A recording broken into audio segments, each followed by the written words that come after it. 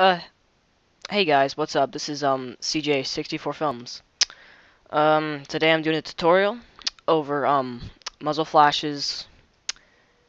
Um, this has been most people, on YouTube, they do lots of tutorials over this, and I think that I can do a pretty good job of this because I go over the basics of it, and there's a lot more you can go into it. But what I do is, put the muzzle flash in, get the glow and the bullet, but I want to make it as realistic as possible.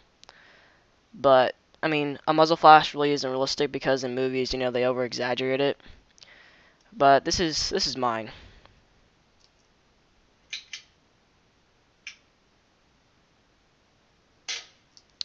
I don't know if y'all saw that because my screen capture is kind of shitty, but I'll do it in slow motion.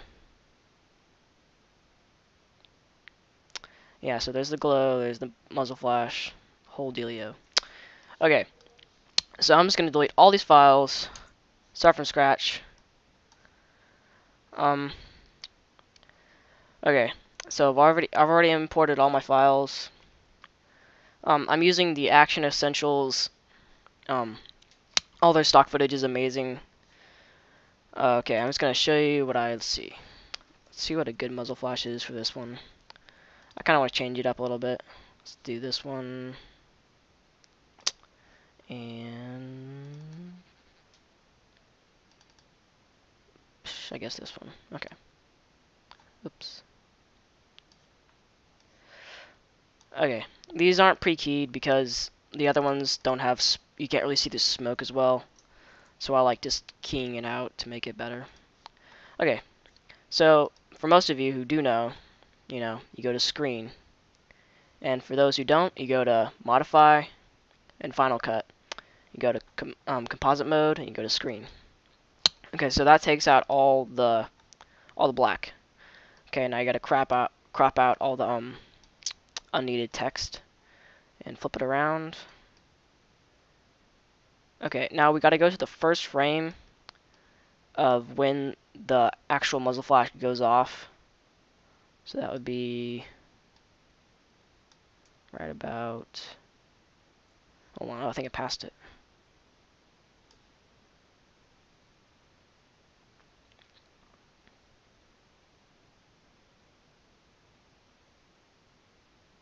Right there.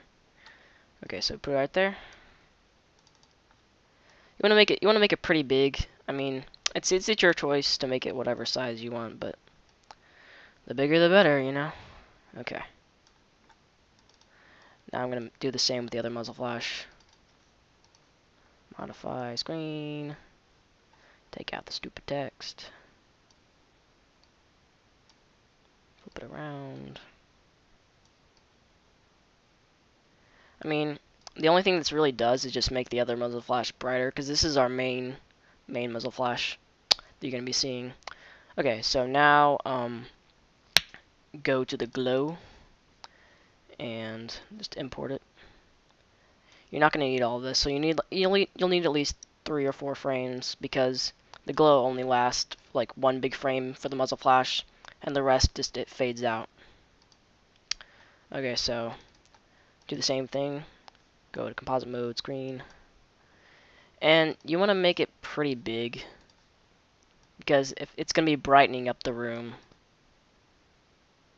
So that looks pretty good. And I'm going to turn the opacity down on it, because it wouldn't be this bright. It'd be like a lot more lower. It'd be like, that looks pretty good, like 60 something. 65 is good.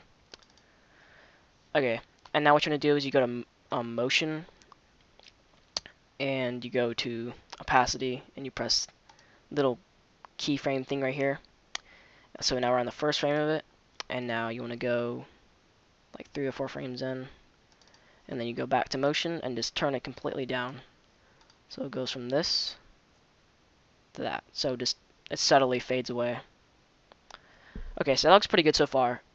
And now what you want to do is, I already imported my my bullet, but yeah, this is it. Let's just go to a good frame where it'd be shot off. Okay, that's pretty good. right there, and just we're gonna speed this up anyway, so it doesn't technically matter. Okay, so go to modify, change speed. I usually do 200, just, you know. Okay, now put it on your clip over the muzzle flash, and you usually do it after, like 1 frame after. Okay, and then scale it down a lot. Well, not too much, but just enough. Because, I mean, you're only going to be seeing this for like 3 or 4 frames anyways. Okay, and then after that, you want to go to Effect, Filter, Blur, Gaussian Blur. And you want to do it a pretty good decent amount, because you're not going to see it that much. I mean, just do it all the way, that's what I do. And, okay, because it's going to be rotating, you're not going to be able to see it that much, so. And now, you need to go to the first frame of your bullet, and click the little keyframe thing. It'll turn green. Okay, so now when you're there, you go like 3 or 4 frames in, like right there. And then make sure it goes out of frame. And then you want to pull this up, because it's going to be, I don't know, just makes a little hill. And then you rotate it a good decent amount, because it's, I mean, it's already rotating in general, but it'll make it a lot more random. Okay, so let's see what that looks like. That looks pretty good. I think that the Gaussian blur should be a lot more.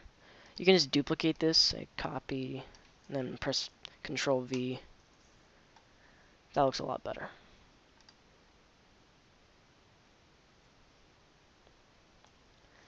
Okay, now I'm just going to render this, and it'll take a little while, but let's give it a second.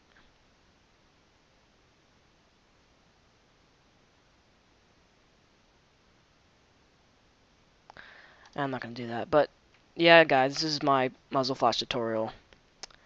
Hope you'll like it. I know the actual footage is really crappy. I just got it offline. I can give y'all a link if y'all actually want to download it. It's on a guy's YouTube channel, but I don't think he really knows if I'm using this, so I don't know if I have the right to. But